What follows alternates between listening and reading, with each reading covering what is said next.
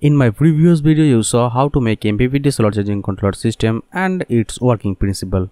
That was pretty cool, right? As I promised you, in today's video I will show you my inverter setup. So here you can see this is my inverter setup. This is a high frequency inverter. This inverter is very efficient. See here, only 80 mA current are consuming without any load. So as a result, this inverter is really comfortable for a solar system. On the other hand, in today's video we will also see how to assemble my DIY MPPT solar charging controller system in my storeroom step by step. So don't miss any part, keep watching my video. This video is sponsored by GLC PCB and EasyEDA, and I have been using EasyEDA for the last 5 years to make my PCB. In the same way, today's PCB I made in EasyEDA software, and with that even you can order your PCB at GLC PCB from EasyEDA.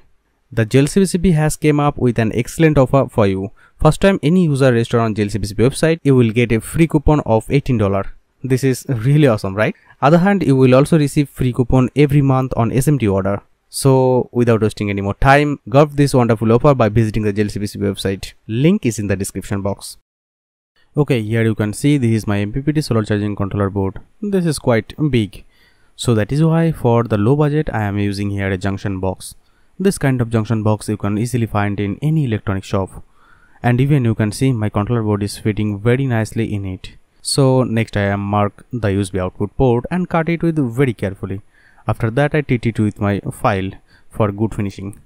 After that now I am ready to mount this junction box in my storeroom on a wooden block. So that is why here I am using a screw for proper tight. And after that I mount my MPPT solar charging controller board in this junction box with my screwdriver as I did earlier. And I hope you know, here I am using 20x4 liquid crystal display. So that is why I measured the LCD diameter and exactly the same size as my LCD. I cut out the top cover of the junction box, and here you can see my LCD is fitting very nicely this junction box's top cover. And now I'm going to write this LCD with a nut bolt, and see my LCD is fitting very nicely. With that I also cut out the amp and voltmeter, even 2 switches, and also 4 LEDs. I am also fitted this volt and amp meter, and next I use 2 switches here. One is for reset, another is for backlight on. Also here I am using 4 LEDs. And after that I connected every wire with very carefully, because this is the main part of proper working process, right? Okay, here you can see everything is mounted very well.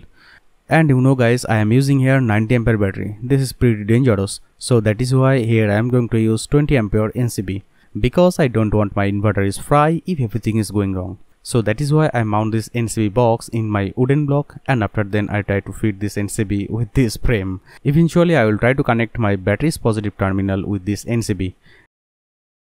And other end I connect my MPPT solar charging controller board. With that I also connect the ground and negative wire directly to this MPPT solar charging board. Okay, you can see the first step is ready. Now I have to put the top cover of this NCB. Beside one thing that is left, that is solar wire need to connect this MPPT solar charging controller board. So that is why I connect this positive and negative terminal with this MPPT solar charging board. I know guys, you are waiting for the inverter. Okay, you can see this is my inverter setup. Here I am using SG3525 IC to generate the PWM signal. This is quite popular IC for inverter, and hopefully that you know. See, this is our inverter schematic. In my case this IC produces 69 kHz signal. Maybe your case will be different. And this signal is driven by 2 MOSFET for amplitude the signal for my high frequency transformer. I think the main difficult part is this transformer, right? Okay, don't worry, see that. So that is why I open a computer ATX power supply, and here you can see this kind of transformer is always using in this kind of SMPS. Just you need to remove this transformer and make your good inverter. Easy, right? And remember one thing, this is a high frequency inverter, so that is why here I am using 4 ultrafast diode for making DC output. And obviously you need a capacitor for a smooth DC volt. Okay guys, next here I am going to use a shunt resistor, because I want to make sure the output load of this battery. So that is why I soldered this shunt resistor on a copper dot board. Next I want to mount this board in these MPPT boxes. Okay, this is my fault. When I made this PCB I need to think about this shunt resistor. It is my fault. Oops. It is break. Okay, finally I am able to fit it. Next I mount my inverter board on my wooden block with some nut and bolt. And I put this inverter's negative wire in these MPPT boxes, and I connect this negative wire with the shunt resistor, and the other end wire I connect with negative. And positive wire directly I connect the output load, I mean positive connection. Okay, now in the same way I have to connect the top plate of these MPPT boxes. So that is why at first I remove all LEDs that are already installed on this board, and I connect all LEDs wired with this board and as well as the common ground. Next I connect this shunt resistor sensor wire. This will go my volt and amp meter.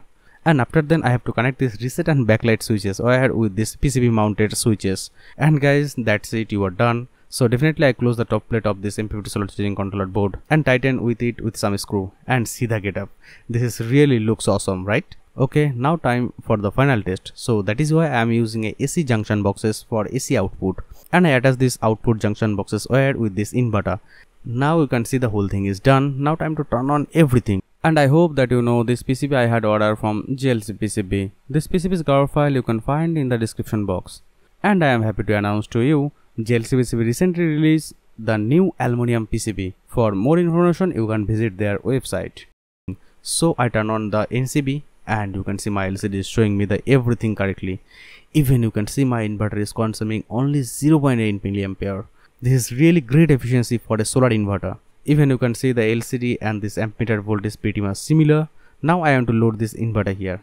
At first I am loaded 100 watt lamp, and you can see the lamp is glowing very well. Even that you can see consuming roughly 6.5 ampere current. And after then I loaded 200 watt lamp, and you can see that also glowing very easily. Even I am also loading 300 watt lamp, that also glowing very easily.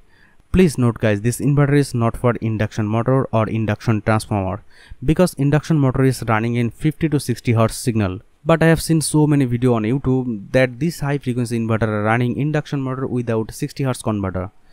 I don't know how they are running, but in my calculation it is not possible. But the good news is the charger, I mean SMPS, laptop charger, even LED lamp, tube lamp, soldering iron, you can run it very easily, because this kind of application has own frequency oscillation frequency. So in my future video I made a 50 to 60 Hz output switching board for induction motor. Okay, one thing is left, that is this ESP8266 Wi-Fi system. See in my phone, the Wi-Fi signal in my MPPT scroll setting controllers. Just you need to connect this Wi-Fi signal and open your browser or application and sign up for it and provide your APK ID, and you can see your daily data, how much watt is being generated. Okay guys, this is a short video for today. If you don't like this video, definitely you can dislike it, and if you like it, then you can subscribe to my channel. See you in the next one.